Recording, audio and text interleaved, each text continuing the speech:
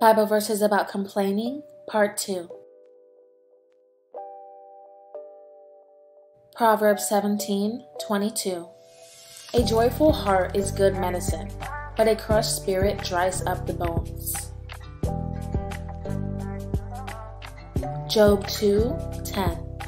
But he said to her, "You speak as one of the foolish women would speak.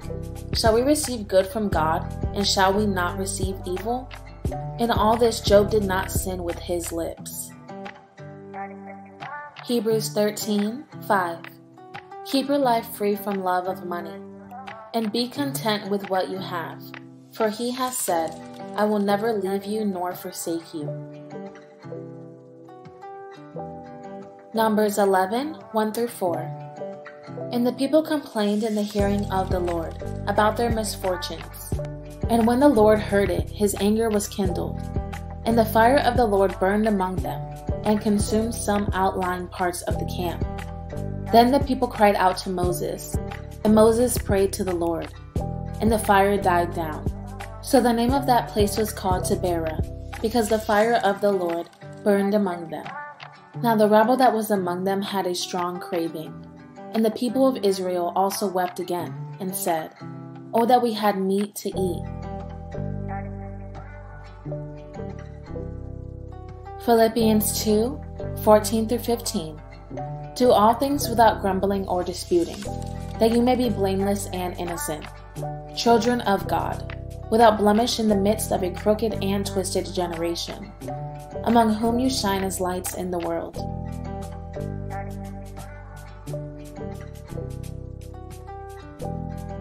Philippians 4:11-12. Not that I am speaking of being in need, for I have learned in whatever situation I am to be content. I know how to be brought low, and I know how to abound.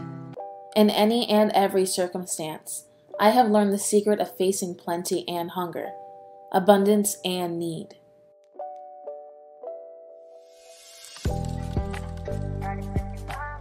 Numbers 21:4-6. From Mount Or, they set out by the way to the Red Sea, to go around the land of Edom. And the people became impatient on the way. And the people spoke against God and against Moses.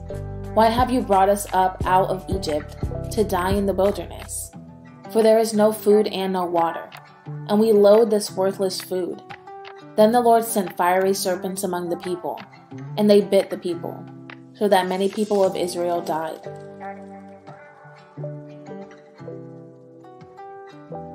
Isaiah 53:7.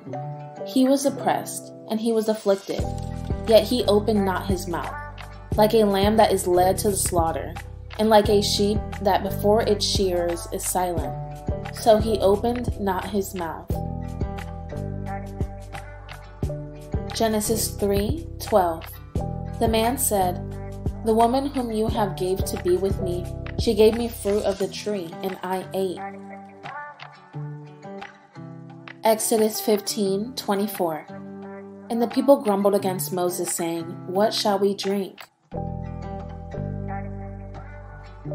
Thank you, Father, for your true word that is alive today and working in our lives. We thank you, Lord, that you have told us and shown us that we should not complain because we have so much to be grateful for. Lord, please forgive us for complaining and grumbling against you and against the things that are going on in our lives. Allow us to see the good things and to give you honor and glory and praise for everything that you're doing that we can't see. We love and we trust you, Lord, and it's in your mighty name we pray. Amen.